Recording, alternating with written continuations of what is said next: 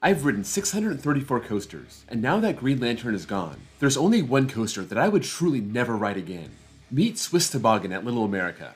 This is a chance rides toboggan, made popular in the 1970s. 32 were manufactured, but only 4 are still in operation. The only one in America is here in Marshall, Wisconsin. You sit in this cage, rise up a vertical lift, then spiral all the way down.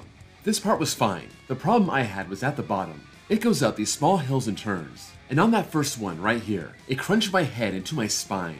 I've ridden painful coasters, but this is the only coaster that made me sore for a week. I got the credit, the ride wasn't fun, so I would never risk riding this again because I will regret it.